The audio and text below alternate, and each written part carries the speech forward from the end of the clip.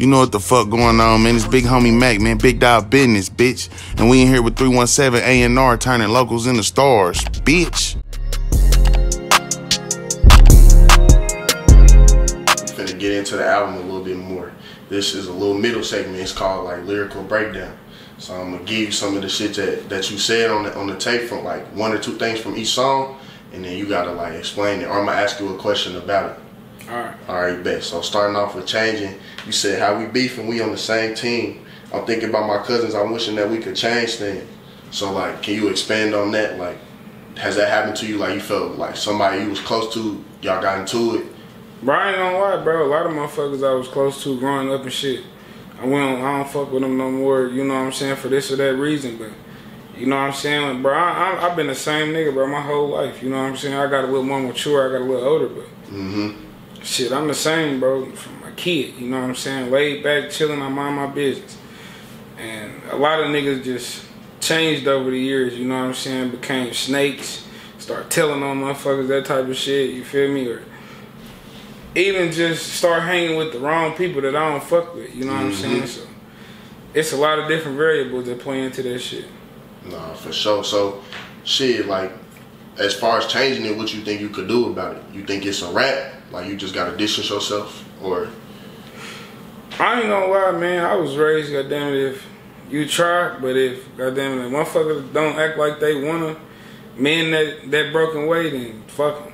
Facts. And then what you think caused the motherfucker to change? Was it money? Was it, you know what I'm saying? Nah, man, a lot of niggas just got around different people and started acting differently, and it was a lot of shit that played into it, bro. Some niggas, bro, just like, you know what I'm saying, let's be honest, bro, they was hoe ass niggas growing up, you know, wasn't. And I like, bro, you can be from the suburbs and not be a hoe ass nigga, you feel me? For sure, for sure. So where you from ain't got nothing to do with how tough you is, but I know niggas, bro, that was getting smacked and all kind of shit. Now they want to be the toughest niggas in the world. You know what I'm saying? Nah, for sure. You think like success changes niggas? Like when they feel like they damn near outgrew certain people, or like they doing their thing, it's like they don't want to be that person to reach their arm down and pull you up, or like they feel like they don't got time for certain people. I feel like it's a two-way street. I feel like it could either change you or change the people around you. And in a lot of cases, it do change the person who get it, but I feel like it also changes the people around you, because once you get more, motherfuckers start feeling obligated to ask for more. And you know what I'm saying? Motherfuckers feel like just because they grew up with you or hung with you, that they deserve some piece or some part of that. You know what I'm saying? I'll be the first to tell a motherfucker, bro, you ain't obligated to do shit for nobody. You know what I'm saying? Like, when I go up, of course I'm gonna look out for my niggas and put them on, you know what I'm saying, and make sure they straight. But you feel me? I ain't obligated to do nothing for nobody. For sure. So next song is Time Gon' Come. You said, remember telling Auntie I'm thugging, probably first time she hit me. Hardest thing I had to learn, niggas weren't really with me. Is that coming from a real place, or is that kind of just written?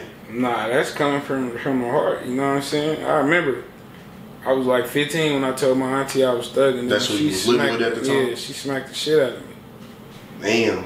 So how you react to that? Like, did you kind of try to straighten up, or it was like, that's the path I'm taking? I ain't gonna lie, bro. Whoopings and shit never made me, like, getting hit and shit. They ain't never really do nothing but piss me off. You feel me? So, and then the second part of that, you know what I'm saying, learning niggas wasn't really with me. That ain't. I feel like that can apply to anybody in any stretch of life. You know what I'm saying? Like, I just learned along the way, bro. A lot of niggas wasn't down for the cause, like they said. You know what I'm saying? Like, a lot of motherfuckers, bro, jump ship, you know what I'm saying, when minor situations happen. So I knew if something big happened, that they wasn't gonna stay around, you feel me? So no, for sure, for sure. So enemies, next. You said, we know who really taking deals. We know that you really a rat. So what you said you can't take back. In the interrogation room, you stay facts. But bitch, we don't play that. My name, why would you say that? Can you speak on that? You ever been writing on? Yeah, he know who he is. Somebody just went on a high speed through this motherfucker. Them is all black cars. Them is all black. Like, Unmarked, all black. Bro, somebody It's just... a caravan. Yes, I've been told on some serious, like, could have been the end of everything, and the information that the motherfucker gave was false. You know what I'm saying, at that. But my thing about that, I can't really go too deep into it, bro, but these niggas be hoes, bro. Like, this just to that, bro. Like, niggas be cunning all this gangster shit. You feel me? And then they think you did something that you ain't do. And instead of, you feel me, handling it how they supposed to handle it, you feel me, they go talking to the police about the shit. So it wasn't even like the person was involved with you? Hell no. Damn. So it was just a dude who wanted to talk? You feel me? He ain't, bro, the nigga ain't have nothing to do with the situation whatsoever, you know what I'm saying? He just went running his mouth. So can you speak on like why in our culture, like when it comes to that, when you hop off the porch and you finally in those situations, like why it's looked at as bad to talk? Bro, cause I mean, like, if you really gonna be out there, you know what I'm saying, like really out there, you feel me, like it ain't no, feel me, it's rules and regulations to this shit just like anything else, you feel me, like, and talking to the police, that's against the rules. That's the number one thing, you feel me, you do not do.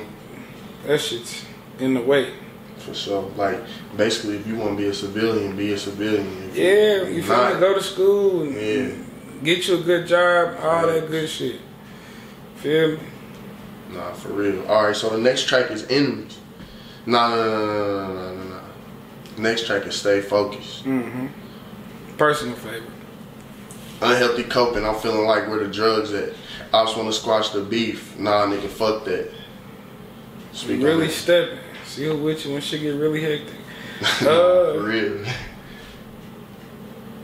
Like, shit. I ain't gonna lie. Like, I was gonna say, when my cousin died, you know what I'm saying? Yeah. I started popping perks and sipping lean, bro, heavily, bro. Like, more than ever in my life. You know what I'm saying? Like, that's why I said that was true, bro. I had unhealthy coping mechanisms. You feel me? I was drugged up all the time, bro. Yeah. Wake up, nigga, I'm sipping lean, popping perks, whatever, you know what I'm saying? I know motherfuckers judgmental about perks and all that shit, but fuck. You know nah, for sure. Everybody got their own way of coping with shit. Like, would you, like, what do you have to say to people that's going through some shit right now, like, about self-medicating? How else could you cope with, you know what I'm saying, death and tragedy? Truthfully, bro, I'm not gonna lie to you. I don't have a clue. Because I still ain't truly dealt with a lot of shit that I went through, you know what I'm saying? Like, I can't remember some song, don't quote me, but the nigga said still dealing with issues from my past problems, you feel me? Like, it's a lot of shit, bro, that I ain't truly coped from and that I ain't truly dealt with. I just, you feel me, brush shit off and move on, which that's a blessing and a curse, because sometimes that shit come back to bite you later on. Nah, for sure. It's a lot of that on the album, though, like, a lot of the shit you talk about is real. It's a lot of betrayal on there, and it's a lot of death on there. Like, can you speak on, like, cause you in the song before I ain't mentioned it, you also spoke about D3. Like, can you speak on like how that affected you and shit? I ain't gonna lie, but that was my little cousin, you know what I'm saying? And it was like, from us, bro, damn near forcing him to come outside and play football with us. To him becoming, you know what I'm saying, one of the top safeties in the city, you know what I'm saying, in the state, you feel me? And then some shit like that happening, it's like, you don't even know how to deal with something like that, bro, because it's like, you feel me, like, you would never think, you know what I'm saying, some shit like that could happen to somebody like that. Yeah. You feel me? Because they not even really involved in the streets or nothing like that, you know what I'm saying? So. Nah, for sure. Alright, so we got Feelings. He said, wishing Auntie Meek ain't have to see you laid out. Kind of wishing I could rewind time and change routes. But then again, I'll probably just take the same route. So if you had to go back, what would you do differently? Or you think that's the way you had to go to be the person you is today? I mean, you know, we all say that we would have done shit differently if we had a second chance. Yeah. But me knowing me, you know what I'm saying, and the type of person I am, I just kept it real, bro, and said I probably would have did the same shit all over again. Yeah, nah, that's real though. That's real. I mean, hindsight always 20/20. You feel me? But at the end of the day, some people feel like this is the way it's gonna go. Like it's the way it has to go. You know what I'm saying? Like there really is no separate ways. I mean, bro, like I don't have no real regrets in my life. You know what I'm saying? I got a few things that I wish I could have changed. You know what I'm saying? But as far as me regretting anything that I done did, you know what I'm saying? It is what it is. For sure. That's being a grown man though. You feel me? You make your decisions and you stand on what happened. That specific situation that I was talking about though, I was talking about my cousin Scoop, young Scoop Guala. You know what I'm saying? I would have never thought that his mama was gonna have to see him. You feel me? Stretched out on the table. You know what I'm saying? Like that's why. I just wish, you feel me, truthfully, I could have been there, you know what I'm saying? I ain't saying I could have changed the outcome, but I would have. You feel me? No, I feel you. Chances, bro. You said chances. Big brother, I caught that hit him with the enhancement. Can you speak on that? Like, yeah. And just speak on taking chances in general. Like, do you feel chances make champions? Chances make champions, bro. My nigga Mac used to say that shit all the time. You feel me? R.I.P. with Mac. Shit. You feel me? My nigga Rick got fucked up. You know what I'm saying? He serving life sentences. Multiple. You feel me? So the shit that, you know what I'm saying, motherfuckers do in the streets, bro, that shit come with big chances, you feel me? Like, that's what I be trying to explain to niggas, bro, that's not, you know what I'm saying, if you're not really cut out for that, which I don't really feel like no nigga is cut out for a life sentence, you feel me? But good point. If I don't really feel like no nigga, just truthfully, bro, like I ain't gonna tell nobody if they do come with it. But I don't feel like no nigga, bro, is ready to hear, you feel me, that you about to get a life sentence. You feel me? Yeah. Shouldn't no human have to do that. You about to, especially, you know what I'm saying, over some drugs, bro, you feel me? And you give a motherfucker the rest of their life in a cell, you know what I'm saying, caged like a fucking animal for some drugs. You know what I'm saying? That's preposterous. Yeah, that's crazy. And then you also said, Meezy said you get money, they gonna hate you. Guala said, fuck it, buzz up, get that paper. So, do you feel like that money shit is a double-edged sword? Like, you don't nobody want to be broke, but at the same time, as soon as you start having some success, it come with hate. Yeah, bro, because you know what I'm saying? Growing up, motherfucker always told us if you flash money or motherfucker know you get money, niggas is not going to like you. You know what I'm saying? But, you know what I'm saying? My cousin always told us, like, shit, man, fuck that. You feel me? Let's get this money. You know what I'm saying? So. But why you think it's like that? Like, shit, honestly, bro, because it's a lot of niggas that's not, they lazy, bro. They not no real hustler. You feel me? Like, a lot of niggas, bro, need to go get jobs, bro. Just to keep it real, bro. You niggas is not doing what y'all supposed to do, bro. Go get you a job, bro. Like, this motherfuckers out here paying $17, $18, $19, $20 an hour. You feel me? Go get your ass a job, bro. You out here, you feel me, bullshitting and playing around in the way. Hey, you ain't lying.